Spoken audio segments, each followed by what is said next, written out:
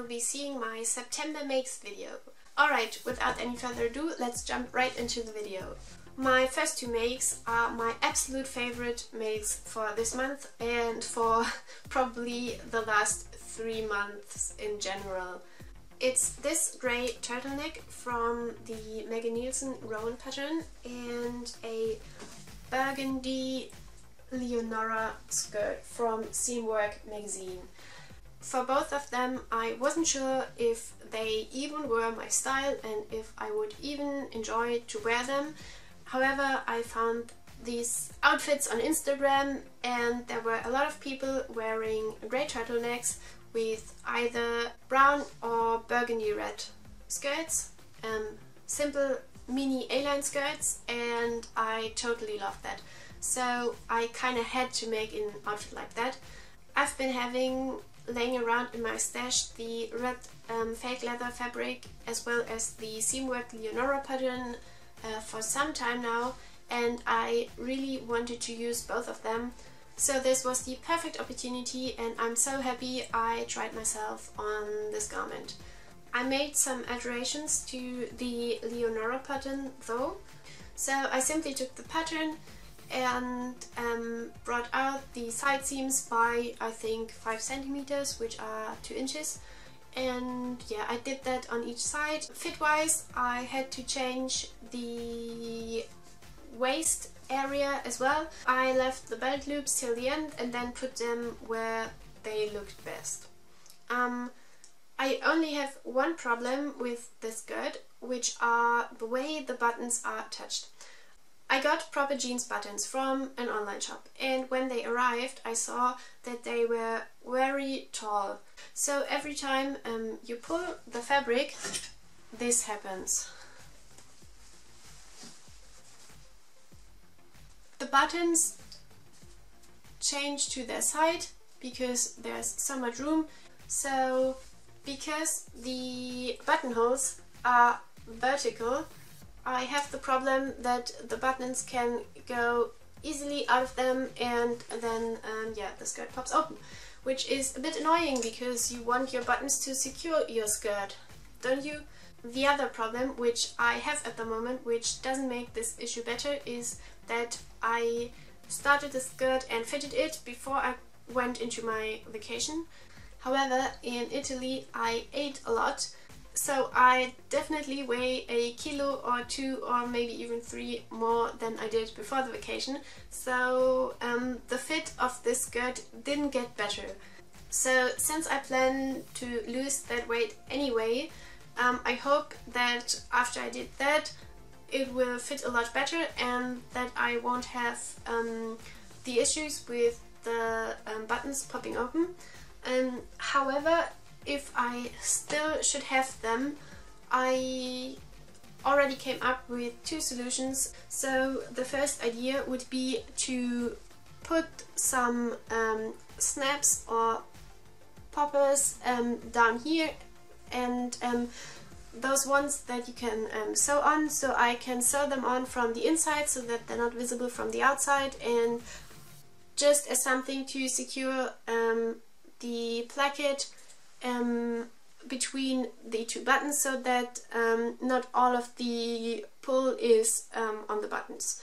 The other idea would be to put in a zipper here from that part downwards and to sew it on with a as much as possible invisible stitch somewhere here where the placket is. Then I can put the skirt on, pull the zip up and have it closed, and then put on the buttons, and they're just decoration. If you have any other ideas, please comment and let me know. I can't be the only one with that problem. Now to the turtleneck sweater. This is another one of my beloved Megan Nielsen Rowan makes. As I probably have mentioned before, I'm totally in love with this pattern because the fit is great and it gives you a lot of options. It has probably every neckline option you can imagine.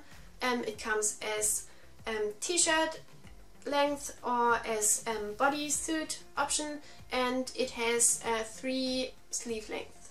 I'm really in love with how it came out. Although I had to alter it a little bit at the neck part because my fabric doesn't have the 30% stretch that the pattern recommends.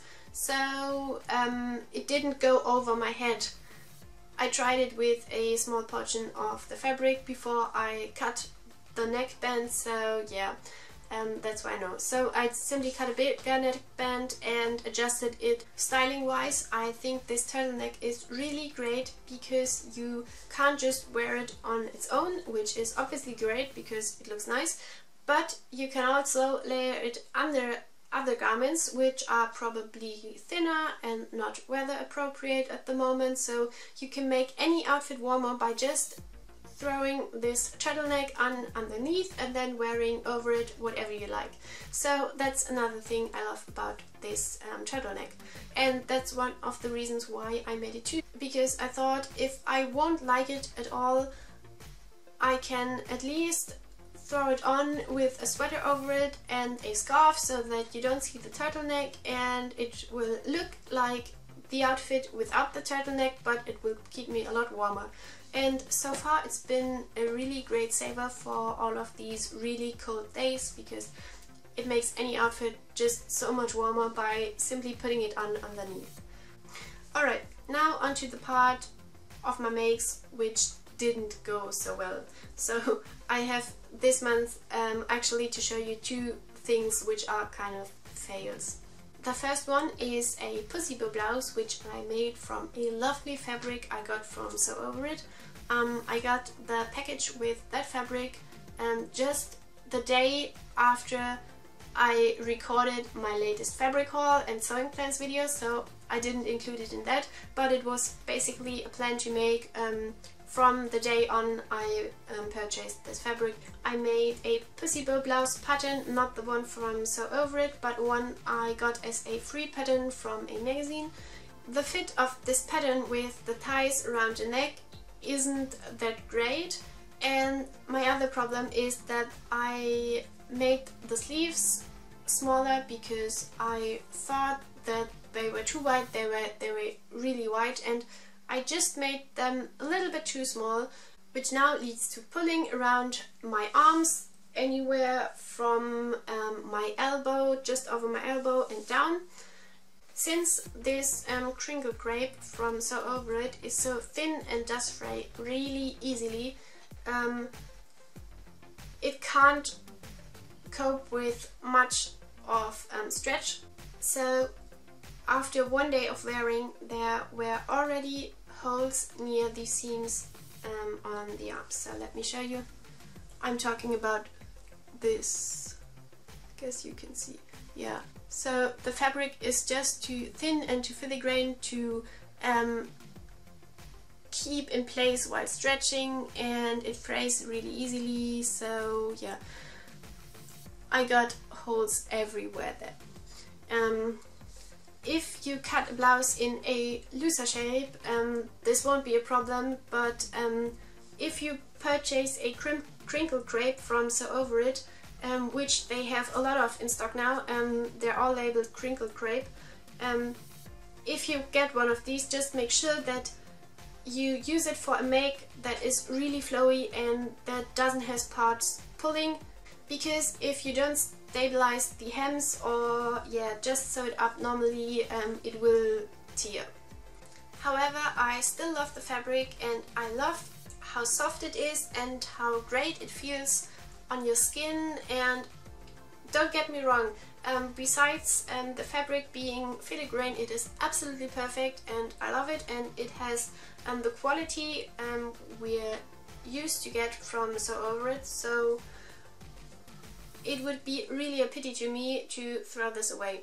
So what I have planned to save this make is to wait until spring or summer, when you can wear short sleeved things, and then simply cut the sleeves shorter. To cut them either to a t-shirt length, because until here everything is fine, or to cut them to a cap sleeve length, and then I think I could totally wear this, and it doesn't have pulling anywhere. And yeah, I will probably also make this tie here a little smaller so that it isn't so warm in the summer, and that it's just a little more like the sew over it pattern, which has quite small ties as well. So yeah, I think I like that look more. So for the next pussy bow blouse I'm making, I'll definitely don't use the same pattern again. I'll just get the sew over it one because that seems to be really great.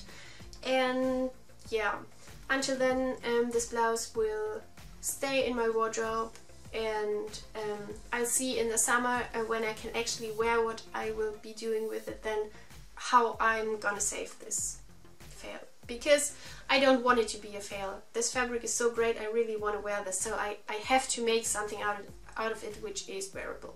That was the more successful makes of my fails, if I can say that this way.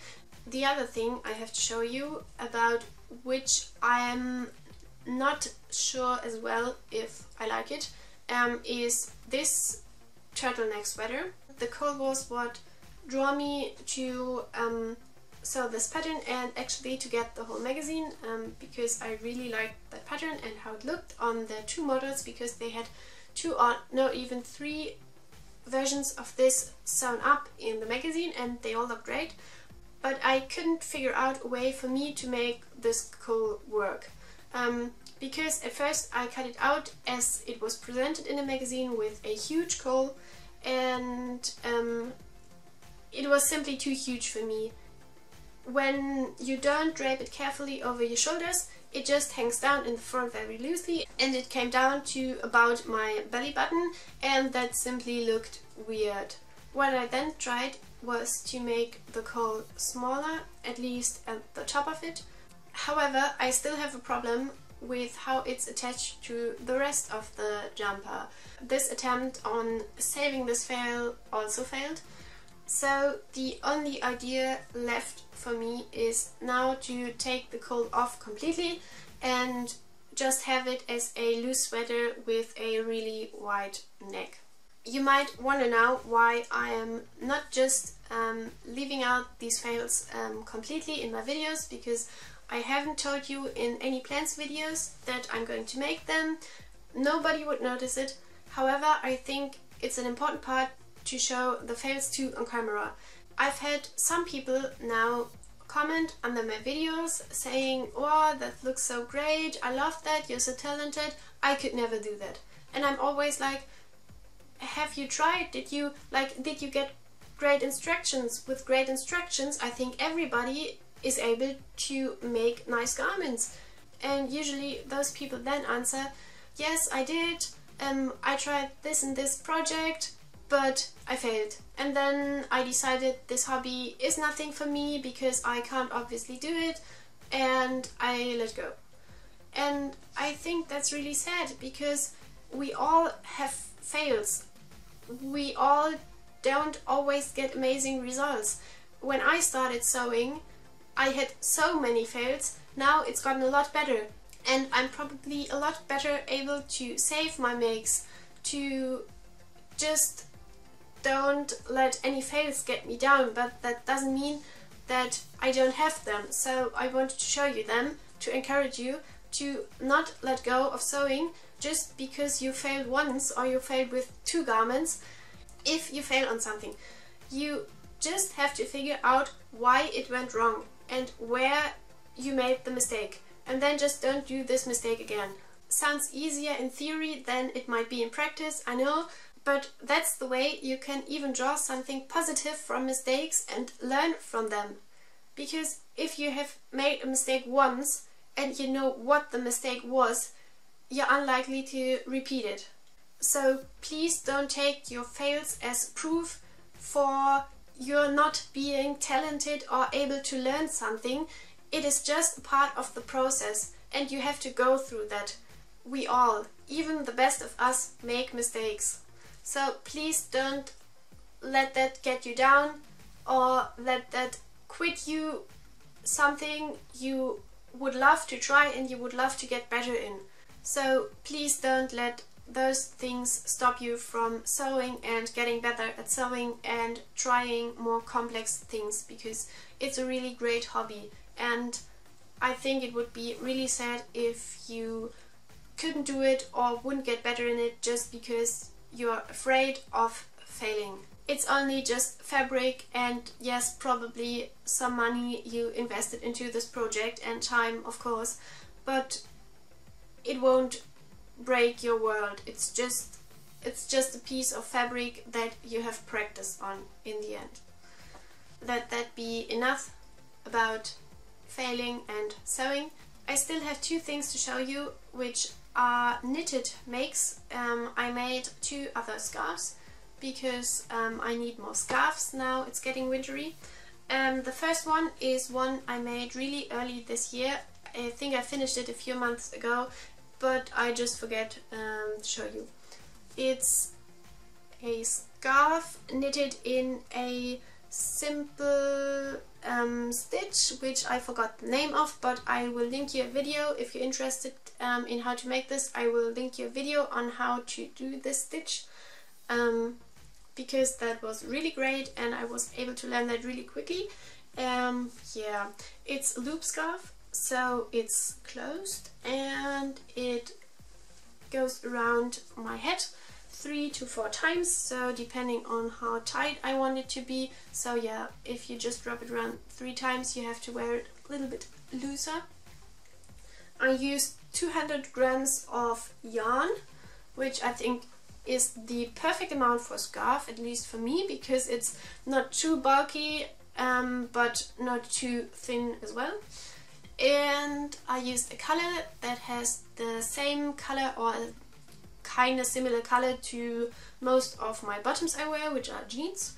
So it's great because it fits to all my jeans. So I like to match my scarves with either my bottom or my shoes, because whenever I wear shoes I usually wear a scarf too in the winter, so I can repeat that color and make my outfit look more put together by this. And the second scarf I made is this beige one, and it's made with a moss stitch. It's actually not a knit make, it's a crochet, I just realized. Yeah. And it's made from 3 different balls of yarn, which I got from a giant ball of yarn, or either it had more a cake form, and it was dyed ombre, so going from a light beige to a darker beige, and I made 3 different balls out of that, and then crocheted them in one strand so that it gets thicker and has more volume and is not as thin as a scarf just out of a tiny strand of wool, because I find that those tinier yarns take so much time to knit or crochet into things, and with thicker ones you're just so much quicker. And yeah, I really enjoy making things out of thicker yarns because it doesn't take much time and it fits better to my style. And yeah, so this one is not a loop scarf, 2 ends, and I'm not sure if I like this as much as the other one, but yeah, I like to wear it anyway, and it's great, it keeps me warm. The wool is 100% cotton, so yeah, it's really great to wear in the winter as well, because it's a natural fiber and it's really soft and it feels great. So those were my 6 additions to my wardrobe, or for now probably actually just 4 of them. However, this was quite a productive month for me, keeping in mind that I just had 2 weeks of the month to sew. So yeah, I'm really happy with what I got done. I hope this video was entertaining for you. Thanks a lot for watching, and I guess I'll see you soon with another video as always. If you liked this video, please like, and if you aren't subscribed yet, you'd do me a great favor by subscribing if you want to receive more videos from me. So thank you very much for watching, and bye! See you soon!